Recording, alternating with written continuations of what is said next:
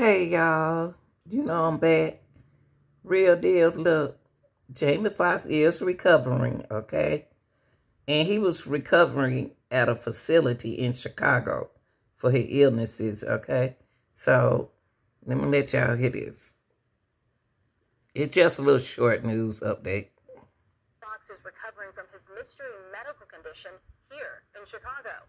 According to Entertainment Tonight, Fox has been at an undisclosed rehabilitation facility that specializes in treatment for strokes, spinal injuries, and traumatic brain injury since April.